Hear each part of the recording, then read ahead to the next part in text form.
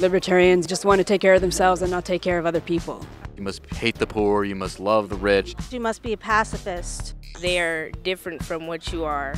I want everybody to die from tainted liquor or from food poisoning. For Reason, I'm Justin Monticello. I'm here in New Hampshire for PorcFest, or the Porcupine Freedom Festival, put on by the Free State Project. It's an annual week-long gathering of liberty-minded individuals, from anarchists to libertarians. I'm here to ask folks, what's one thing you're tired of hearing when you tell other people your political beliefs? Sometimes people will say things like, oh, anarchists are all violent. Without government, warlords will take over society. It bothers me because with government, warlords have already taken over society. My mom, she pretty much just asked, why are you a libertarian? You know, we're supposed to be Democrats. They're like, normally black people aren't libertarians. But I'm like, nah, some people are just way different than others.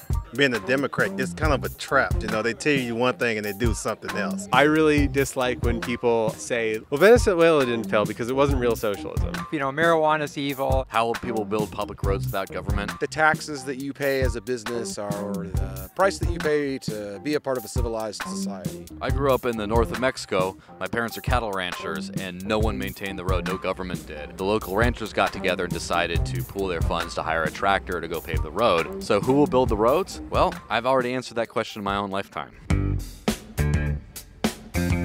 Definitely I'm transitioning into a crypto-based company. I'm really tired of hearing all of people's fear excuses. Government has effectively banned cryptocurrencies in India, so like the thing that I'm tired of hearing, it's maybe a plot of the dark web, and since it's anonymous, so it can be used for like bad things. People that say that the bailouts that we did, you know, that these banks were too big to fail. The rich don't pay for this stuff, you know, it's regular people. You know, the people that can basically least afford it.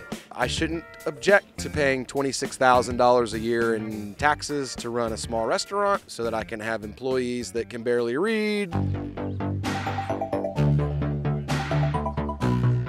what I'm most tired of hearing is that I don't care about the environment, charity, just because I don't want government doing anything about it. Small changes in the amount of decentralization or centralization changes how happy our society is, how healthy our children are, how long we live, that sort of thing. I actually care more than the person who's not willing to question how they go about accomplishing those goals. I would say I'm maybe tired of a lack of openness. You know, what are your philosophies rather than your labels? I know the only thing that the universe really cares about is how we treat each other. Using coercive government, it's time to move beyond that. There's much less harmful, much more efficient ways of doing that.